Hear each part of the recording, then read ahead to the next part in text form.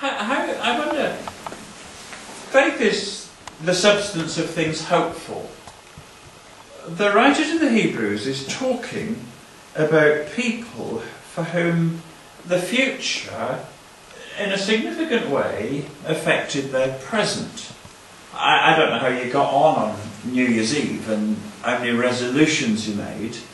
I don't know whether you planned your holiday, but maybe if in a fortnight's time you were going to Bermuda and you got your beach shorts ready and your sun cream, and you were really, really looking forward, I dare say that the expectation of what was coming would give a certain lightness to step. You probably wouldn't worry that it was going to be raining all day today, quite in the same way, because the future was something which was just giving life to how you are today. And I don't know if you've read Pilgrim's Progress or even heard of Pilgrim's Progress, but Pilgrim's Progress, John Bunyan wrote this book, quite a famous book in its day, and for a couple of generations, about a man who was heading to heaven. But the picture is of he was heading towards heaven, and the celestial city was in front of him, and as long as he kept his eye on where he was going, it almost seemed to cast a light on the path that was in front of him. The problem is that we can live today as materialists and as people that think that today is really, because that's how the world around us lives, the fashion of the day, the opportunity of the day, the achievement of the day is what motivates 90, however many percent of people. But here the writer to the Hebrews is suggesting a better way of living, so that what is to come shapes what we do today. And that I'm not going to talk particularly about Noah, but it's a great illustration. Because he believed something was coming, he did something today. It actually influenced his agenda, his priorities. He got his hammer and his saw and his nails and got some wood together because he believed that tomorrow was going to be different to today. And then we come to this famous verse, really. Faith is the substance of things hoped for, the evidence of things not seen. The word that's used there, the substance word, it's used twice before this in Hebrews. Once, very famous word for you Greek scholars, that it's talking about how Jesus is the same substance of the Father. It was the word that was used to say, well, yes, Jesus is God, just like the Father is God. But it's used elsewhere to say, well, yeah, but it's also the substance that what we have here is a kind of taster of what we're going to have there. And it can feel a little bit ethereal and uncertain, as if it's less substantial. But here the writer is saying that our faith in the Lord Jesus and all that the Lord Jesus has promised, it's like a down payment. The giving of the Spirit into our hearts in Ephesians 1 says the same thing. It's an earnest of an inheritance, or it's a down payment. There's something begun in the heart of the Christian now which is just as substantial as that which is coming. And faith, in this sense, is living in the light of what is coming, and let what is coming affecting your today. I was talking, thanks ever so much for praying for me. I've done cancer 3 times in 5 years, so that's why my complexion is so good. It's done something to my... Anyway, and I was just talking about some years ago when I was in the Heath in Cardiff, and it was expected that I would die by the weekend. They'd call my family, that there were more consultants around my bed than nurses, which is not a good sign. And it occurred to me that I think it was on a Tuesday, I may well be in heaven on Sunday. And it's amazing, just that Jesus has loved me so much. The atonement was everything just at that moment. And the future of where I was going just cast a sense of, wow, I was quite excited at the prospect, curious wondering whether it would be like I'd imagined. And it just, in the place of death, the future cast a certain light. But how does it work? This is my question. And that the liner at the top, the first verse, faith is a substance, the sure reality of what we hope for. He then starts to illustrate that with a string of people. And I didn't read them all. If you've read Hebrews 11, you'll know there's a whole raft of them. But the one that he highlights 3 times is Abraham. And actually, right the way through the scripture, Abraham is held up as the man who really got believing sorted, if you like. He believed God and it was counted to him, put to his account for righteousness. And here the writer to the Hebrews again, and Paul in Romans and Galatians quotes that. So he's held up as somebody who models for us what believing means. And then the writer of the Hebrews on 3 occasions says, by faith Abraham. By faith Abraham. 3 times. So that kind of helps me. How does faith work? How is it supposed to work for you and I to trust God and His promises for today in the light of what is coming in the future? And the first of the by faith is in verse 8, and it's a reference to Genesis 12 of when Abraham, he's got to Haran. He's going round the Fertile Crescent and he's got to a place and he's stopped, or his dad stopped, and he just put his roots down. He was a wealthy man. He had a lot of stock. He had servants, unlike some farmers, and he's just comfortable and settled. And then while he's in that, I like Haran, go. And he went. And this is the first thing, just how the Lord, faith is something that where we start to take steps for God. If this is true, then it must have been a very difficult conversation with Sarah. Please don't, I'm going to look as if I'm giving Sarah a hard time, as if she's some kind of dragon. But I don't think necessarily she was. But it must have been quite, oh, hello dear. How was the day? How's the stock? Fine, fine. We're moving. We're moving? Yeah, God says we're moving. What do you mean we're moving? No, we're going west. Where? I don't know. Well, what about the family? I don't know. What about the sheep? Can they? I don't know. So you're saying that we're upping sticks and we're shoving off into the sunlight, and you don't know where we're going? No. Well, why are we moving? Well, God has said we should move. He spoke to me very clearly, and so we are up and off. Let's not labouring that point, because been there, done that, it still is, you know. And there's something about faith, isn't there, where I just have to take some steps. You know, and I'll look at you. Right, just engage my eyes. We'll do it this way. If you sense in your heart that God is saying do this, are His promises, are the prophecies, is all this stuff about heaven and God's, is it sufficiently substantial for me to step onto it? That's the first thing that I think Abraham is telling us. That faith isn't just a nice little idea in my head, a kind of a creed.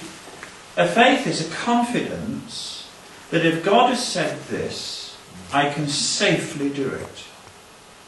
And that can apply in various ways, can't it? It can be, you know, just this sense of call to church planting that you feel deep down and you know it's going to shape your future and you couldn't live by doing anything else.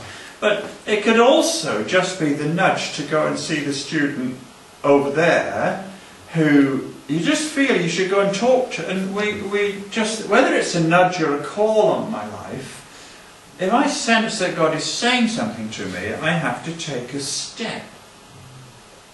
But actually, believing, becoming a Christian, the step is the first thing. Repentance isn't wearing sackcloth, being miserable and going around bemoaning yourself. Repentance means a change of mind. It means that I was going this way, going my own way in life, and that I realise now that that way is going to ruin me. That the outcomes, what I will reap in my life if I carry on that way will be disastrous. So I've got to turn.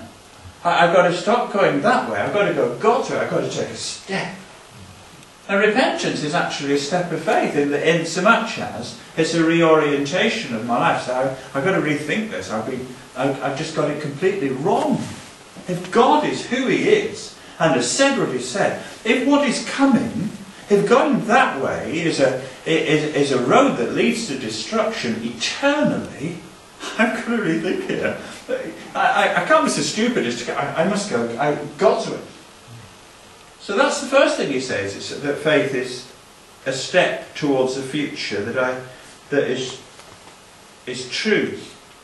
Secondly, that there's something illogical about faith. The second, by faith, Abraham, is in verse 8. By faith, Abraham, when called to go...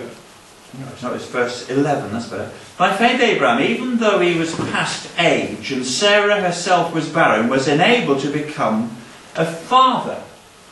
I suspect he had difficulties with Sarah on this one as well. Do you? I mean, she was 90. The menopause was ancient history. My mother's 92. And I don't want to be in any way disrespectful to my mother, but she doesn't look like she did the day she was married. She has a photograph of the wedding. She's sagged a bit, wrinkled a bit, and she's aged. She's still my mum. But there are seasons in life, and for Sarah, this wasn't it. Oh dear, we're going to have a baby. Get over yourself, Abraham. What was the conversation? I mean, it must have been weird. Because anyway, I won't go into the details, I'll leave that to your imagination. But he started talking about a baby. Now, in one sense, faith, it might have sounded really, really odd. And some people use faith as an excuse for being weird. Some Christians behave in ways and do things and say things which are just idiotic. I don't think Abraham was being idiotic. He just had such a clear sense of what God was saying. He had to go with it, even though it seemed irrational. And so he had his chat with Sarah. But it was a tough call. It must have been... I mean, how many years had they lived with a sense of disappointment? And Romans 4, Paul writing in Romans chapter 4 verse 20, no distrust made him waver concerning the promise of God, but he grew strong in faith as he gave glory to God, fully convinced that God was able to do what he had promised. Now, faith edges here, doesn't it? Challenges me. Not only can I step onto what is unknown, but can I trust God for what really does seem unlikely, or improbable, or unreasonable? If the Bible says this, and everybody else in the world today is saying that, can I trust God?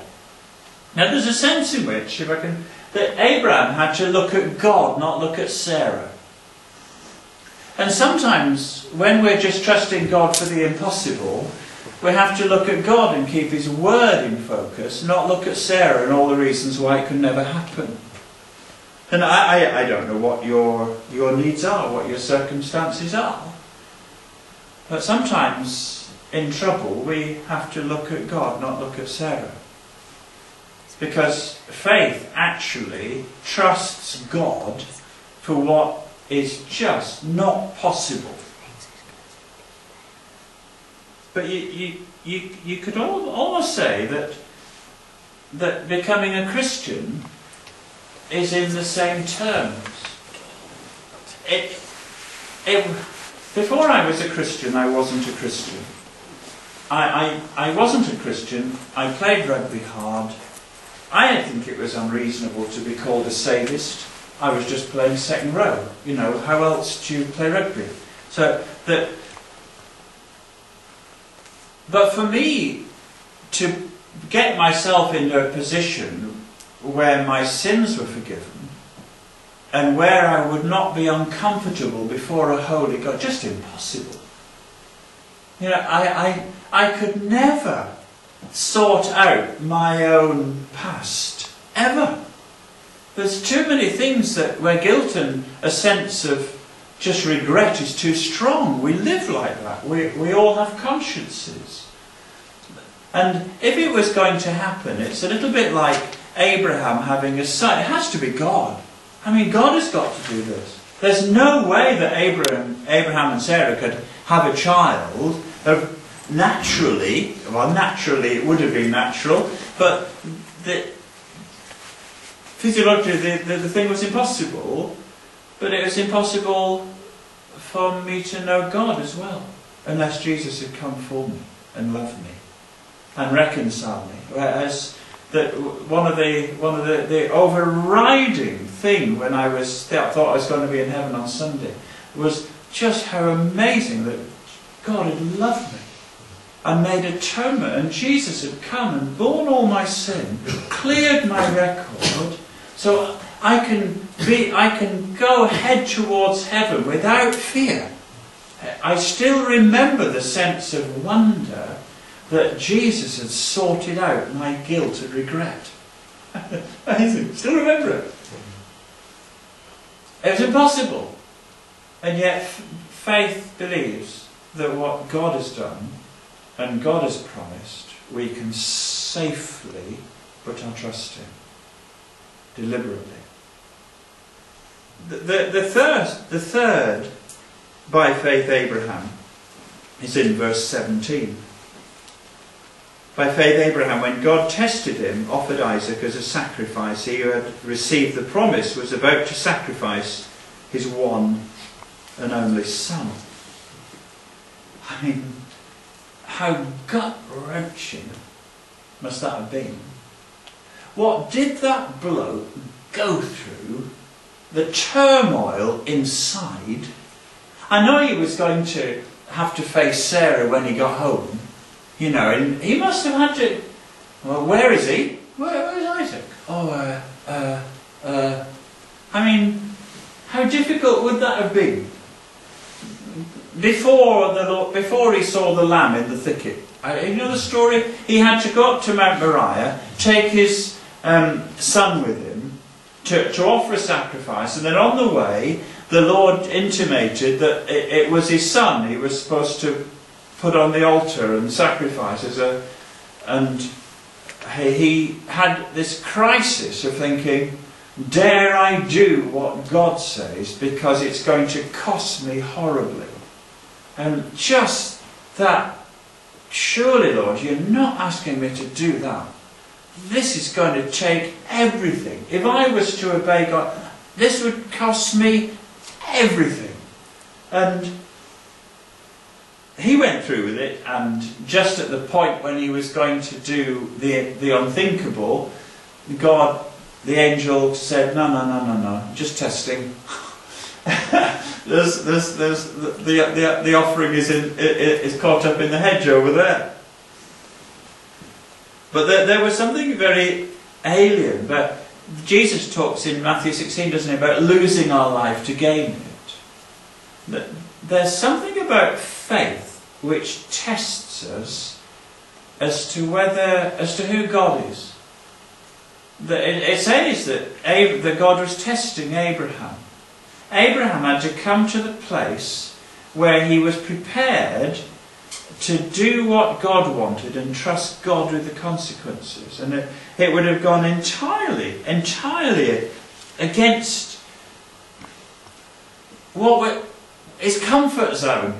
How do we describe it? God would be challenging him to do what every everything within him would say, I don't want to do it, but I will obey. And happily Abraham came through with flying colours. But James 1:3 says that, that our faith will be tested. It will produce endurance. And Paul, writing to Timothy, talks about him fighting the fight of faith. And to decide for ourselves who the king is. Because again, becoming a Christian has this element as well, does it not? That I become a Christian when I realise I'm going the wrong way. If I carry on in the way that I'm going, I'm putting my life eternally in serious trouble. I need to turn. Yeah, that's part of becoming a Christian. I can't do it myself. I must have Jesus. I must have a Saviour to do this for me. I can't even begin to do it, but I can trust one who has done all, who will do all, has done all that is necessary. I will trust the unseen because of his promise. But there's also a sense in when Jesus calls us to follow him that there is an element of sacrifice, and that we have to decide who the king is. That one of Jesus' messages was about coming into a kingdom, coming under someone's reign. It isn't, well, I become a Christian, have my sins forgiven and carry on doing what I wanted to do before. No, sorry. That he calls us to be disciples. And sometimes that will test my faith as to whether I'm really willing to do the stuff, however much it goes against the grain. I will do what God wants, which is precisely what Abraham did. And I trust that if we haven't, that we will think about for our own lives as whether I will take that step to go God's way, whether I will trust the Lord Jesus to do for me in forgiving my sin and reconciling me to his Father, because otherwise I'm in conflict with God. That's my natural position. That Jesus will rescue me from that, and that I will make him my king, live my life for him. Though all of those steps important for us, but almost important for us not only to become a Christian, but to live as a Christian. Are the promises of God the substance of things hoped for? Is what God has said, is what the Bible promises, it is all that Jesus and the Holy Spirit has recorded here? Am I confident? Am I assured that this is substantial? That I can make the calls and make the choices, and if I'm resting on this, I'm in a safer place than if I go contrary to it. Thinking of the Maker's instructions. If these are the Maker's instructions, can I live my life letting what God has said, what God has promised, what is prophesied, be the shaper so the future affects my today? Bow our heads. Lord, there will be occasions in this coming week. There will be moments, maybe, for some of us, where we realise that the trajectory of our lives is not the right one. It's not heading towards you, it's taking us away from you. Our priorities are just wrong. And we need to just take the turn and set off, as Abraham did. Pray, Lord, that you'll help us just for the repentance, almost to be a positive. This is just a much better way to go, and I will turn to you in this. And that, Lord, in this coming week, not only for forgiving our sins, but we might live with an expectation, whether it's our health, whether it's the difficulties that we'll face this week. Lord, I'm going to trust you. You are the good shepherd. I'm putting my life in your hands. I'm living with an expectation of your goodness. And that we will so order our time, order our priorities, order our resources, that Jesus will be our King, our Master. That we will just put him first, even though it hurts, that he might be honoured in our lives. In Jesus' name, amen. Thanks so much for coming.